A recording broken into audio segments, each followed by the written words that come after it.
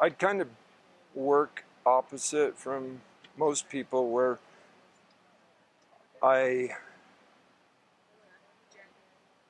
try to get a canvas full of rich color and harmonious color, and then I develop the shapes after I have that color. It's kind of like getting the cattle first, and then you get them into the corral. So that's why I'm giving myself a little bit of shape here, but I'll end up on, and I'll cover all these and get harmonious color, beautiful color in the correct value, and then at the end I'll try to cut those masses into interesting silhouettes. So shapes and masses are a lot like, if you establish the shapes first, I find that just like a big old boulder that falls off of a cliff on a mountain, at first it's jagged, it has dynamic shape to it, but then after 1,000 years of weather and freezing, it erodes and turns into this monotonous river rock.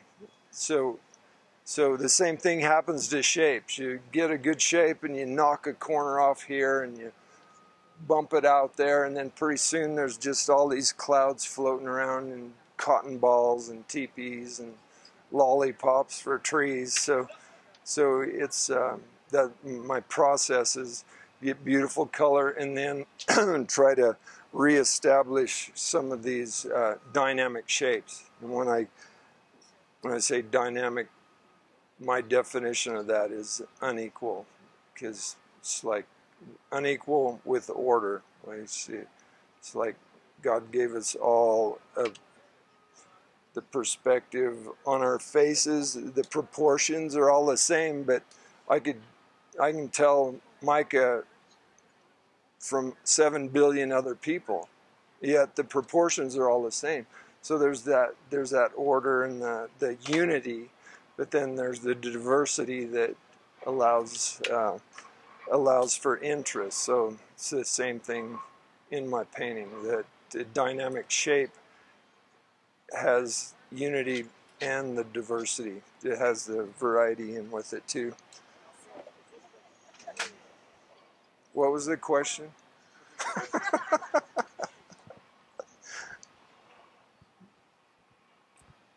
Uh-oh, beak. I got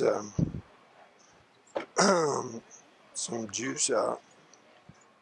Gotta wipe that.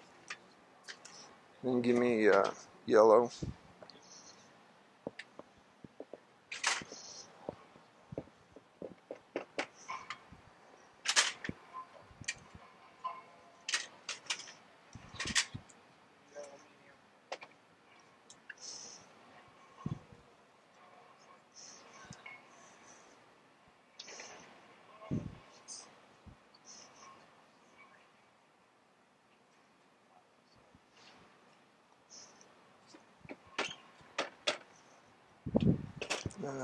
Let's do Viridian also.